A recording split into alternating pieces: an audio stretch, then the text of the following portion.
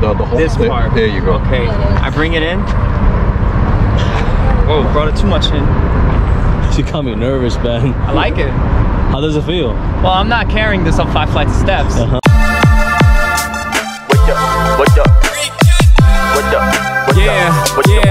City skylines rotate.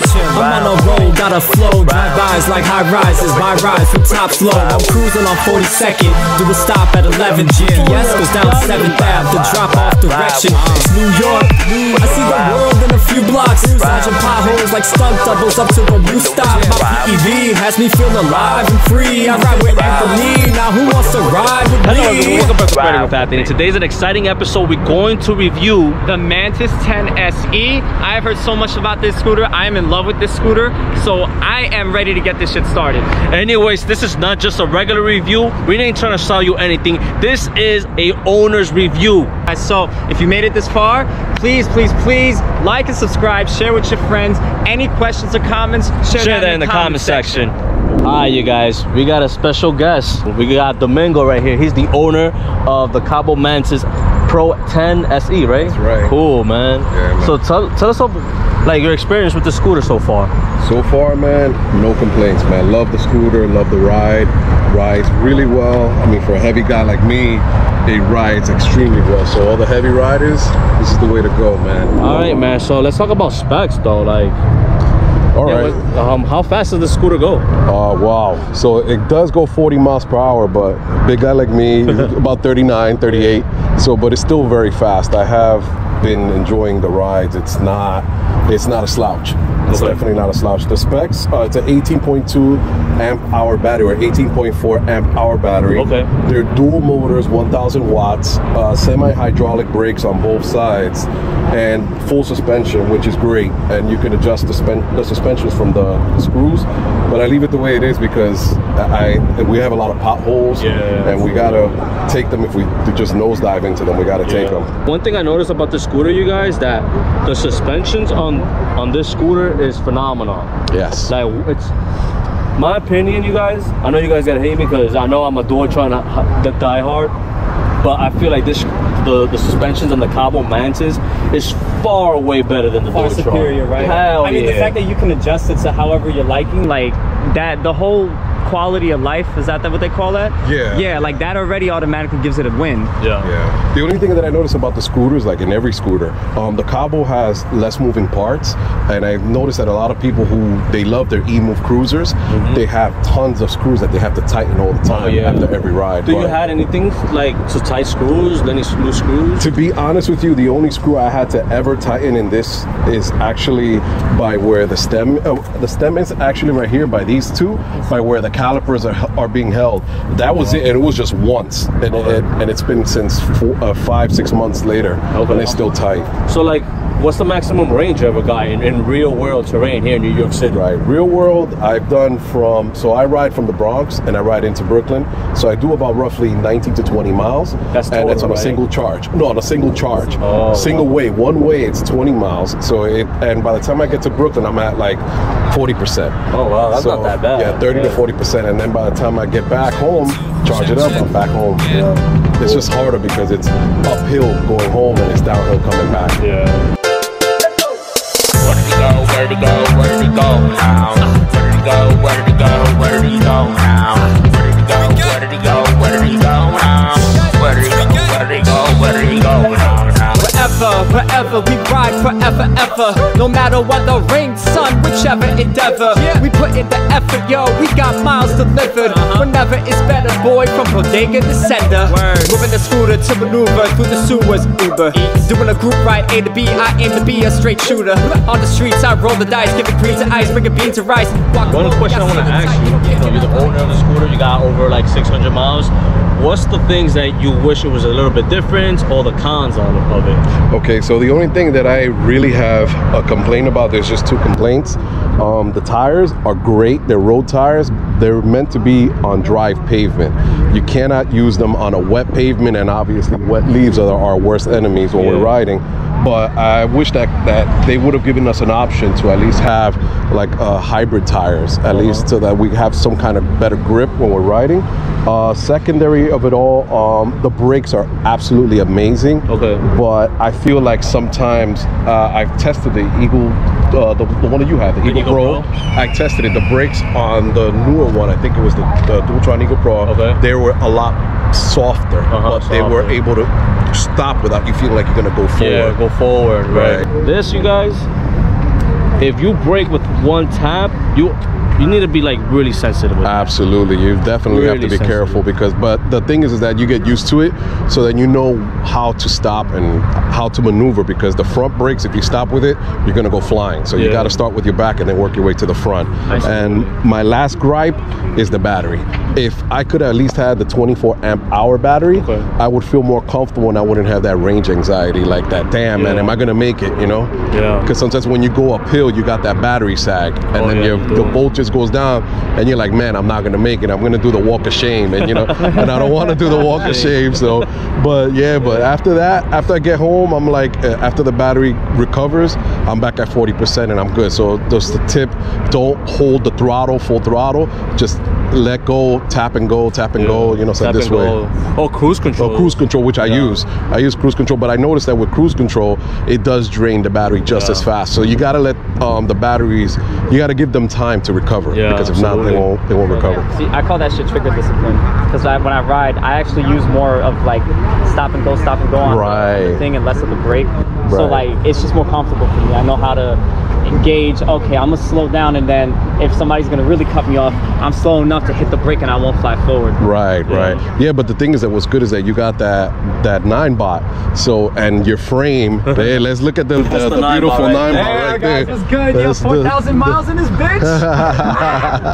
Yeah, so the 9 is no joke, but you know, being that you're a lighter guy than I am, you get more range. Me, I gotta worry about it because I'm a bigger guy, and Anthony's a little smaller than me, so yes, he's a medium, so you got big, medium, small. Here's a question, because the scooter is heavier than mine, does it actually help with like the range for people in their weight and whatnot? So I think that the obvious reasons is that the heavier the scooter, and if you're a lighter frame, you get more mileage, but it's going to be heavier for you in just in general to carry, because these scooters are pretty heavy. It's like about 60-65 pounds, plus you got the accessories, it's like about 70 pounds. So there was a huge controversial thing with the Mantis brand with Kaabo.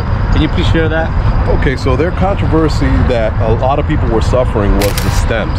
Sometimes it's like a stem bolt, and it's this silver plate right here underneath the stem lock. Wow. And what would happen is that it would snap. And when you're riding, that would snap, you'll fall, you get hurt.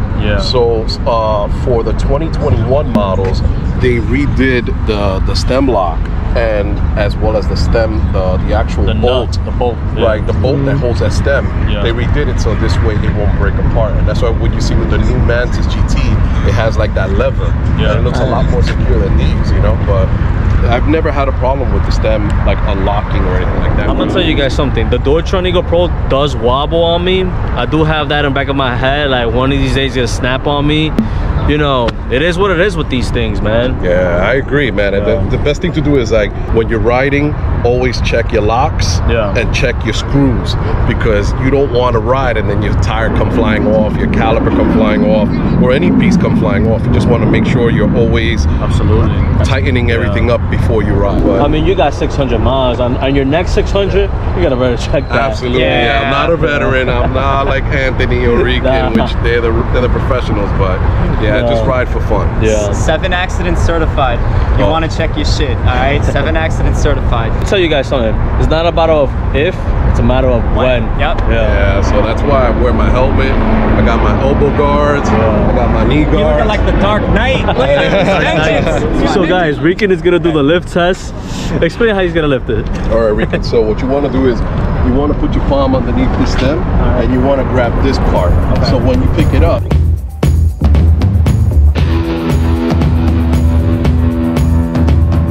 this part. There you go. Okay, I bring it in. Whoa, brought it too much in. She got me nervous, man. I like it. How does it feel? Well, I'm not carrying this up 5 flights of steps. But I like it. It's really nice. I'm doing it a little too far. Sorry. It's alright. Because I'm not used to. Because I'm grabbing here. And this is the wheel. Underneath. Yeah. The bolt is right here, bro. Oh. Yeah. Oh, my bad. I'm sorry, y'all. That'll make it easier. Right here. Okay, I got you. So Rican, let me ask you something. If you didn't know how much the scooter weighs, you doing the lift test, how does it feel? It feels more heavy here, especially because of all the specs. Like what, like 60, 50, what? This feels like 70. You're right. 70 pounds. I mean, you got a lot of accessories. Yeah. That's what it is. It's the accessories. Like, if you go to the gym and you lift a 35-pound dumbbell and you ever did farmer walks, this is what it would feel like if you just went like that and you walked. Yep. All right, we have peer pressured Anthony to lift this. You guys know I live in a 5th floor with no elevator. Let's see if this is gonna be the scooter that I'll upgrade to. Oh, hell no. Nah, it weighs like the Eagle Pro. I don't know what it is though, and it's 18 amp hours too. 18.2, yeah. Yeah, the battery of the Eagle Pro is a lot bigger than this. It's just the accessories. Yeah, and you know, and you feel it too because it's more top heavy, right? Yeah, it's top heavy. Yep. Wow. Absolutely. Damn. So, well, how much you drop for the scooter? What was the price range? So Kaabo normally sells this for $19.99. They had a sale when I bought it. It was for $17.99. But if you subscribe for their email, if you put your email address, they give you $50 off additional. Okay. So I paid $17.50. They gave me the bag for free for just an honest review of how my experience was. And I can tell you, I bought this from Way Motors in Brooklyn. Okay. And the experience was phenomenal. The people there were super friendly.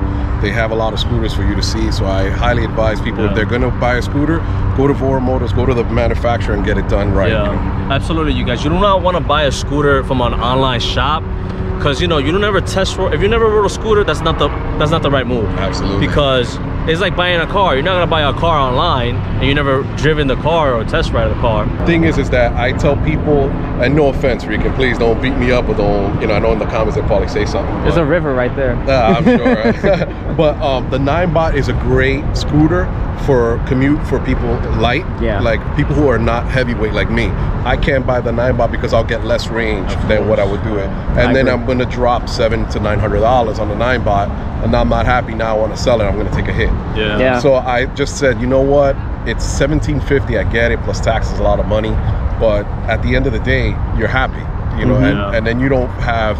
I won't have to do the walk of shame with the 9-bot. Or upgrade. Upgrade. Yeah. Like I always tell people, buy your first scooter. That's gonna be your meaning that's gonna be your last scooter. You know what I'm saying? Yo, Rican's gonna test out the Mantis Pro SE. Is this?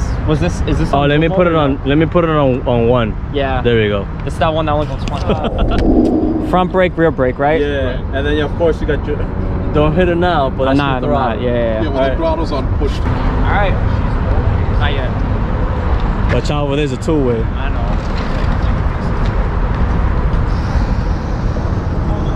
Oh, there it is.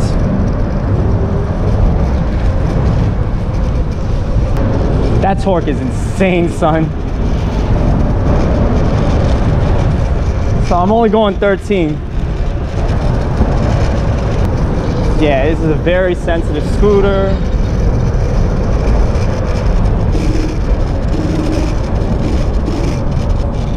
Yep, very, very sensitive.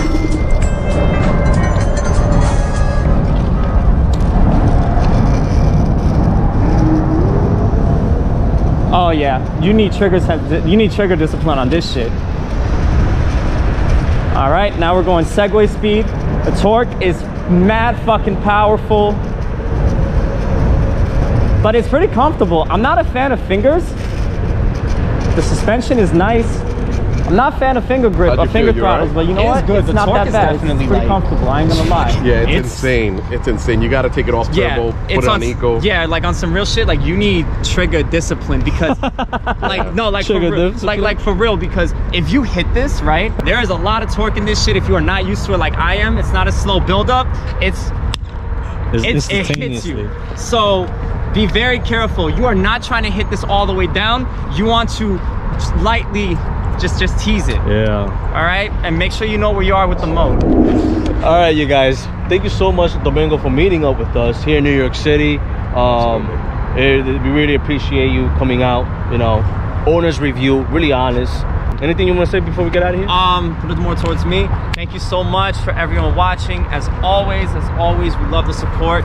Listen, we have a bunch of upcoming stuff to tell you about, but right now, currently, we got member programs and we got Patreon. If you just wanted to help out with the channel a little bit more, obviously what you're doing is perfect, but if you just wanted to have the incentive for just a little bit more, we're not asking. It's out of your free will. Definitely do that. Links in the description. But that's all I got, man. How about you, Domingo? You want to say anything? Yeah, man. Take a look at these guys, man. Help them out, man. These guys are going to be doing great, man. So, all right, cool, man.